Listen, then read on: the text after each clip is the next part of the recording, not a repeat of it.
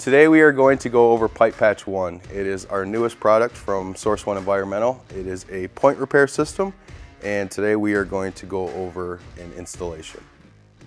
The first thing you're going to do when you get your kit is to make sure that everything that's supposed to be there is there. So we have instructions for every kit. It'll have a kit contents, which is everything that's supposed to be in the kit, and then there's an equipment checklist, which is everything else you need to provide.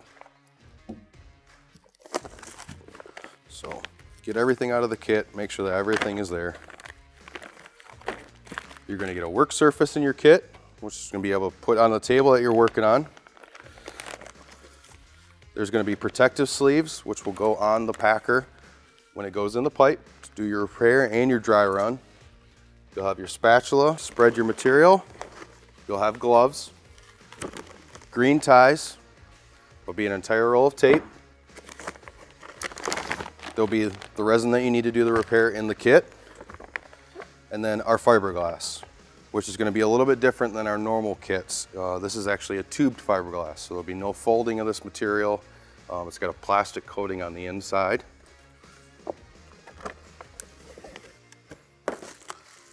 You'll have your regulator, which you will need to assemble. Comes unassembled. So we'll take care of that here shortly. And then our vacuum generator, which we're going to use to actually pull the air out of it once the repair is cured. There will be pull cable or rope. And you're also going to get 50 foot of push hose and a pre-assembled packer.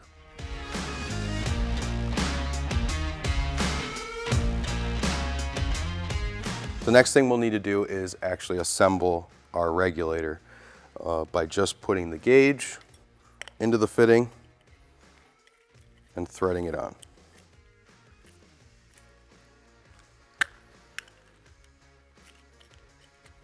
Simple as that.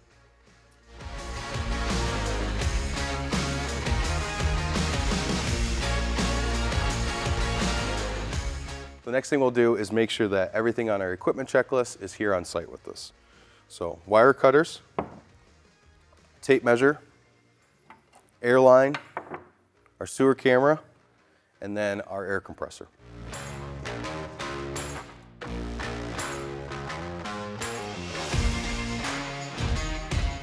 The next thing we're going to want to do is inspect our pipe. So we want to make sure that there's no sharp edges. If there are, we're going to clean those out, get rid of those. No standing debris in the pipe. A small amount of water is fine. And then while we're doing that, we want to confirm that the camera head is sitting right at our point of repair, and then take the tape that comes in the kit, and we're actually going to make a mark right on our cable. Once we've done that, we'll be able to transfer that measurement. The next thing we want to do is make sure that the pipe that we're repairing has been cleaned.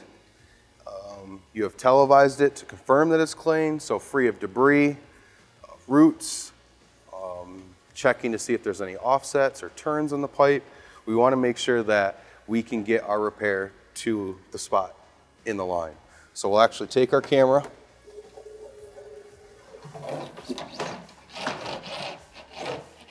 put it in the pipe. Once we've verified that we're at the spot we want to repair, grab the tape that comes in the kit, and we'll tape right at our access. So the reason that that's really important, and make sure that the tape is on there extremely well, is that we don't want to then go in with our dry run after we've transferred and not hit our spot of repair. So we want to make sure that this is taped really well and that it's exactly at the edge of your access point.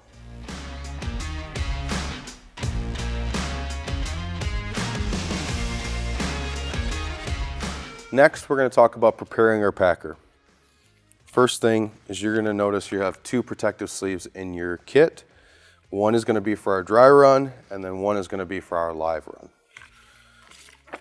So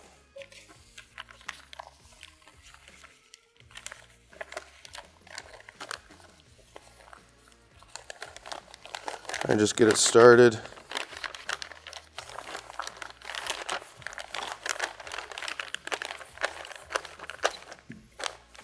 Don't want to force it and get it all twisted up.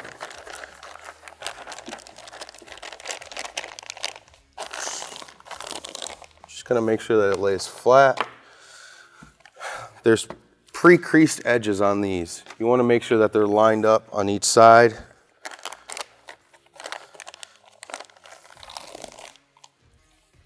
And then what we're going to do is take our tape. We'll just kind of bunch up the edge here, just behind our guide ball, and tape. We want to make sure we tape this relatively well. We are not going to tape the other end so that it will invert on itself once it's finished curing. So we want to make sure that this stays attached. So just like so. Make sure it all stays flat just like it is. Next thing we're going to do is get our pull cord attached.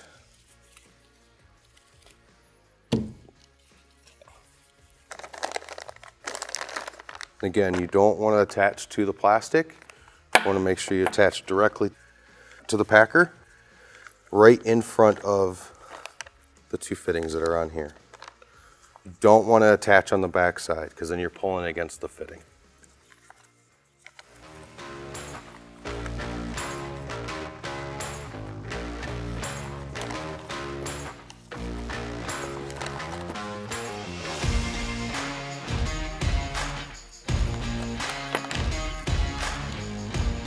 Then take a little bit of tape.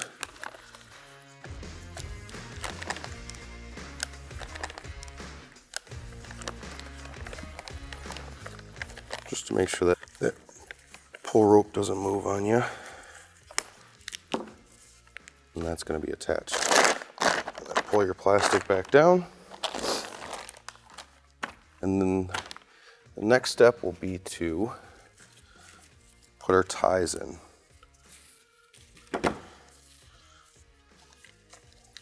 So, easiest way is to get a couple started.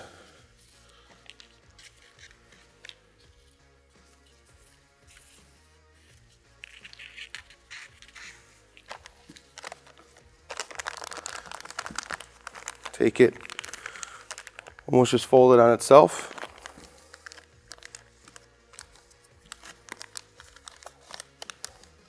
Cinch down on the tie.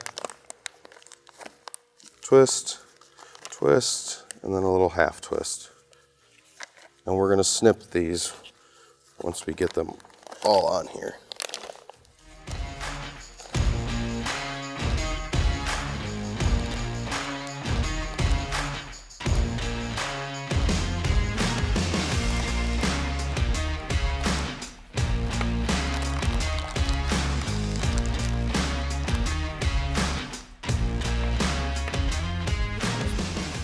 And we'll want to snip, leave a little bit of a tail, not too long.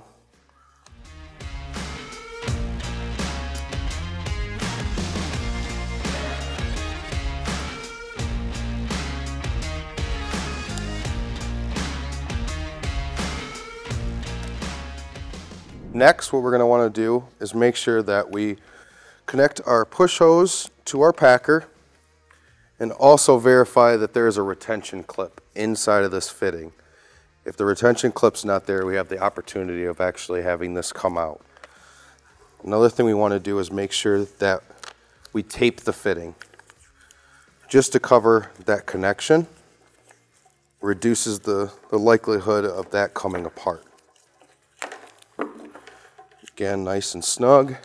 And then also check our pull rope. Make sure that's not going to move on us.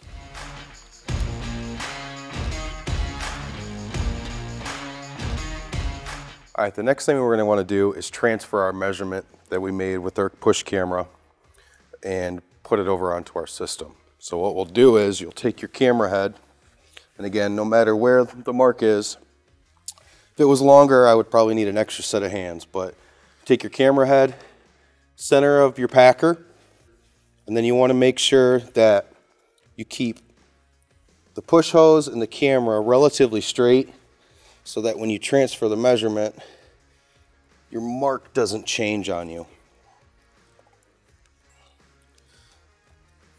And then transfer that mark over. Make sure it's on there nice and tight. You don't want it to move or fall off. And then double check everything. And again, your camera head should be about center on your packer.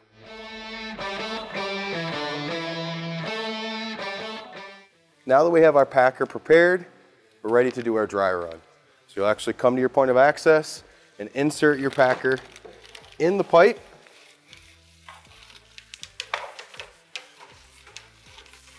Using our push hose. And we are going to push all the way to our measurement that we transferred. So our tape right on our push hose. And we can actually get there, which is what we want to see. Once we've gotten our packer to our spot, we are going to retrieve it. And the way we're going to do that is actually use our pull rope. You're going to be using them together, but more of the pressure is going to be on the rope than on the push hose.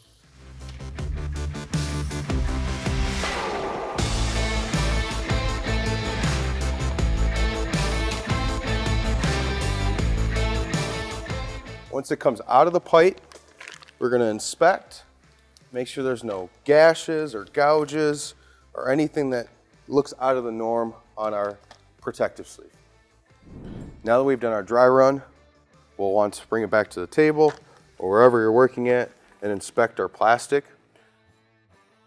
And then once you've done that, you're going to actually strip it and replace it with the other protective sleeve, which we've done already. So this is our new protective sleeve, brand new. No matter what it looks like, we want to replace it. There can be tiny little pinholes, and we don't want resin migration to get in between those layers. So once we've done that, we'll actually now do our test inflate. So just grab your packer, insert it in the pipe, grab your regulator assembly, hook it directly to the push hose.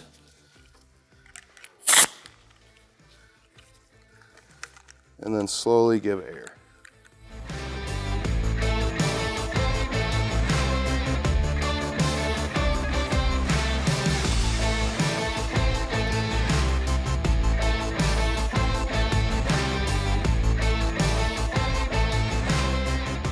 It's going to be anywhere between 4.5 and 5 psi.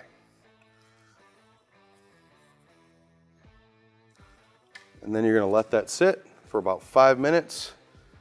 Make sure that your air pressure doesn't drop and check that it's fully inflated. Once we waited our 5 minutes, we're going to disconnect, bleed this off first. We'll actually disconnect this directly, and then we will hook up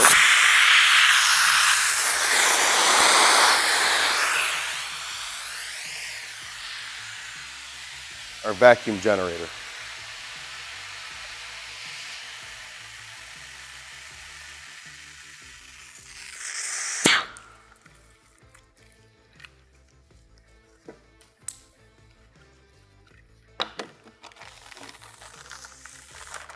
And our packer will be nice and flat again. Make sure it's nice and flat before we do anything else.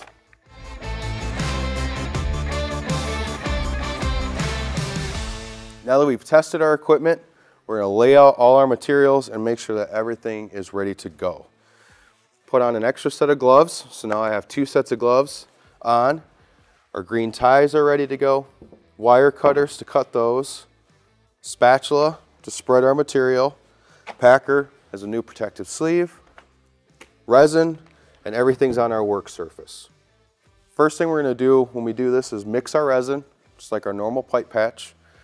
We'll wet out one side of the material, we'll flip over, we'll wet out the other side, and then we will slide it onto our packer. Once it's on the packer, There'll be a green tie in front of the repair, 4 evenly spaced on the repair, and then 1 on the tail end. We have all our materials laid out. Now what we're going to do is we're actually going to wet out our fiberglass, load it, and put it in the pipe to do our actual install. So, small gap at the bottom. We're actually going to pull, and that starts the mixing process. We want to make sure we get all the material out of the corners. Then we'll flip it.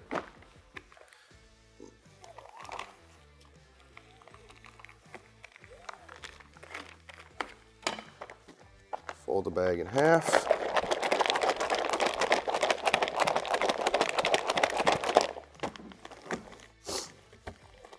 And this is the color we're looking for. Butterscotch, creamy peanut butter, whatever you want to call it, that's a good color. Work your material down to one side. I just kind of fold over. Grab scissors or a knife to cut your bag. I'm going to take about half of this bag, pour it on this side.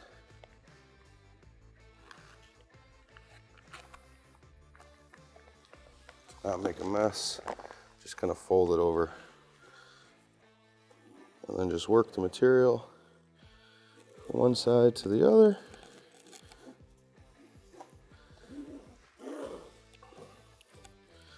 Don't want to scrape the resin out of the fibers. You just want to move it from one end to the other. And then once that side's done, flip it over.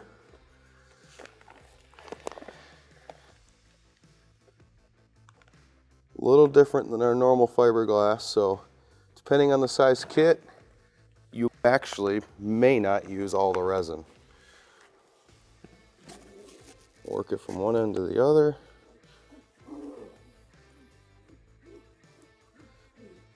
And you don't want to have any pulling on here. So any of the excess, lightly run the spatula down, get all the excess off.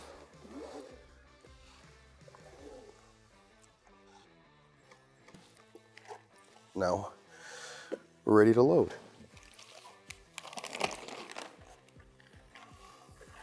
Just gonna fold the plastic up.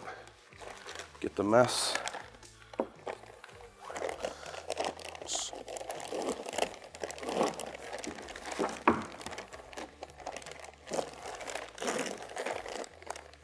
And then again, center your patch on your packer. Grab your ties. And again, 1 in the front on the packer itself.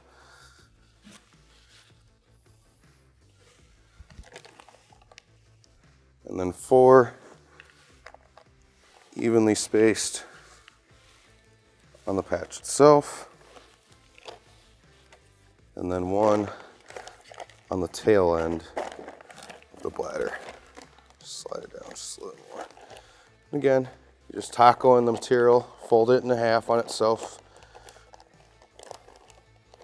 Twist, twist, a little half twist.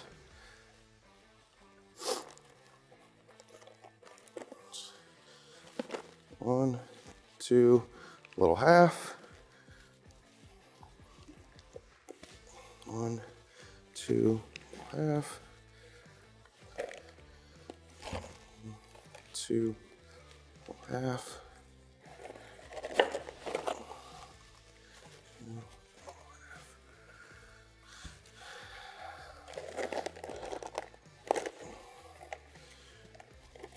once you have those on, grab your wire cutters.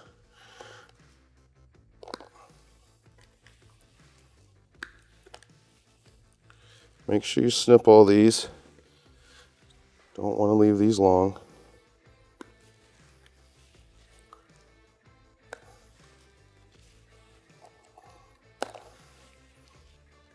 And that's prepared patch, ready to go in the pipe. Once we get to our point of access, we're going to insert our patch in the pipe. Once we've done that, we're going to want to shed our first set of gloves. Just begin to push our repair in place.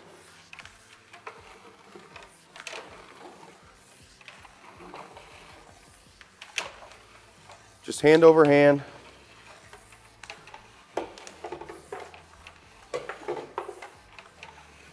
It's one of the benefits to the system is the repair goes down to such a small size that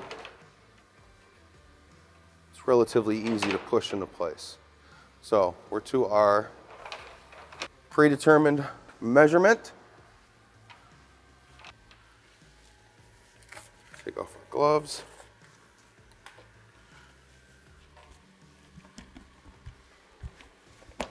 Hook up. Make sure your regulator's all the way open. Hook up our air line.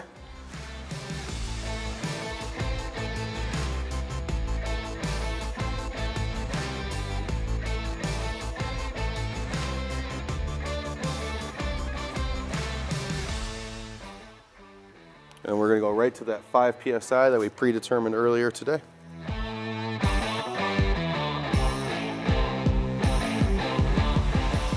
Now that you've waited your allotted amount of time, it's going to depend on the kit that you're using. So make sure you check your cure chart. Once you've done that and you've waited the time, pull off your regulator assembly. Hook up the vacuum generator.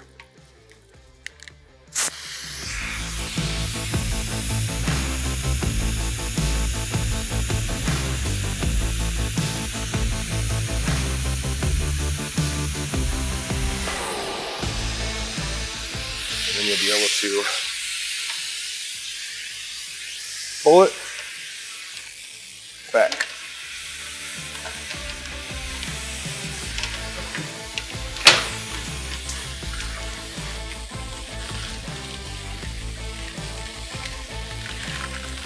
And this is how it should look. So that's the reason we taped on the far end and not the other end. It'll actually just invert on itself. Thank you for watching. If you have any other questions about PipePatch ONE or any of our other products, reach out to your local sales manager or visit us online.